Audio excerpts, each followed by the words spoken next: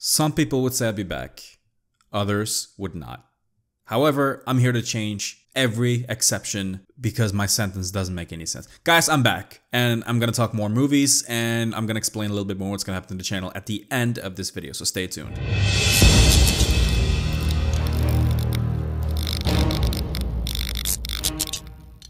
So guys, all I have to say is, it's good to be back. Let's talk some movies. All right, so one of the big things that I was wondering about what I was going to talk about when I was coming back was a little bit more about Marvel. Was I going to talk about more about the DC stuff? Am I going to talk about upcoming movies? But one of the movies I will talk about is a movie called, an independent movie. I don't know if you guys heard about this one, but it's called Spider-Man No Way Home. I've never heard about this movie. I never heard of this spider guy before, but a lot of people have. So I guess I'm gonna have to talk about it because there's a big audience for it. For an indie movie, I mean, geez, all right. What is it, like a cinematic universe or something?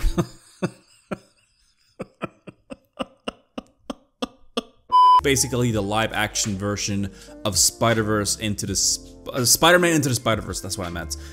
It's basically a live action version of that movie. Rather than having Miles Morales as the main character, you still have Tom Holland's Peter Parker as the main character. And we're also talking about villains. However, we've actually gotten more confirmation from the villain side of this movie rather than the hero side. Do we really need to have the Amazing Spider-Man and Sam Raimi Spider-Man versions back in this movie? No. Would it be fun, however? Yes, I wouldn't complain if that were to happen at all. But I am pretty sure that will happen, even though they officially hasn't said anything. I know there's like YouTubers out there and there's like articles saying, guys, if it's not official, then it's not official, which technically on a legal term is true. But in a moral standpoint, we read between the lines. We know how these corporations work when they come out and say stuff to certain articles. We know how this shit works, right? They're gonna keep this a secret. A trailer has not even been revealed. They not so long ago revealed the title of the movie, and that took a while for them to reveal. Apparently the movie is coming out on December 17th, but I have a feeling they're probably gonna push the movie a little bit. But then again, we are talking about Sony and it is the holiday special times.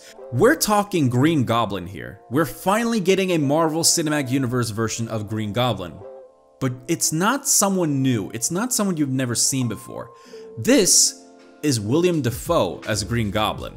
But it's not exactly the same version from the first Spider-Man movie. It's not the one who died because, well, he died. This is a version of him from another Sam Raimi universe, but it's not exactly the same one that we've seen back in 2001 or 2. And there's rumors about him having Tony Stark equipment here and there, and I don't really know how this is gonna work. I don't know if this is just a fan casting, if it's just Marvel being like, hey, we don't see anyone else fitting these roles, so we're just gonna cast them, but it's not really multiverse related. However, it does seem like this is adding up to become a multiverse thing. Now, TheWrap.com ended up asking Willem Dafoe, because he was actually going to be having a video game called 12 Minutes. He's in this video game. And they asked him during an interview, will you ever reprise your role as Norman Osborn in No Way Home? And rather than saying yes or no, he ended up saying this: I got lots of stuff happening now. And you know, I always feel like when a film comes out, that's when it's time to talk about it. I don't know about you guys. I'm not an expert here. I'm not a detective, all right? I can't read body language as good as like the fucking FBI guy who's looking over me across the street. But what I can say is that if somebody were to say that to me and I asked the question, I would call you out right now and say, you're in it. You're in the movie. You cannot deny it. Because if you denied it, you would be lying. And that would be morally and Christianly wrong, sir. You cannot do that. You'd be disobeying God. Okay, the Bible says, thou shalt not lie. He'd be lying if he said that, so he didn't really say no, but he did say, I'll confirm it after the movie. It's like, well, you might as well just said yes. But if you said yes, you legally would have probably broken a contract saying that, oh, you leaked something, you shouldn't have done that, this is gonna be a big surprise and you just fucked it up. The leaks about Green Goblin being in the movie happened like way back in May or March or April, like back in spring of this year. We're like towards the end of the summer, if not the fall, and now he's getting that question. I feel like he would have gotten that question earlier, but okay, I mean, hey, by all means, maybe he's been gone, maybe he's been busy, so, you know, people have been getting the opportunity to ask him, but, you know, they finally caught him off guard and asked him, and, you know, this is the best response he could give. Say whatever you want about Sam Raimi's Spider-Man. I think the movie was, you know, the first one, I think it's fine. It is really outdated in a lot of aspects, but it's, you know, it's really good in other aspects too. And it's very memeable. Let's not forget how memeable the whole trilogy is in general.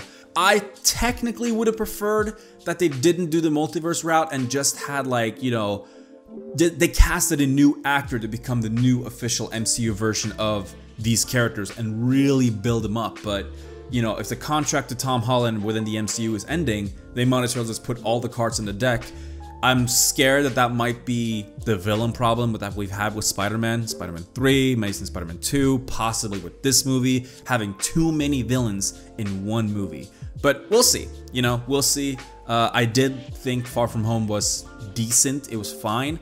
I did really like Homecoming, and I do really like Tom Holland as Spider-Man, so we'll see. But let's not do Iron Man Jr., right? Let's not have this villain having a hatred for Iron Man and then Spider-Man just is there. Let's have a guy who has a hatred for Spider-Man. You know, let's have him gathering people to fight Spider-Man, not Iron Man.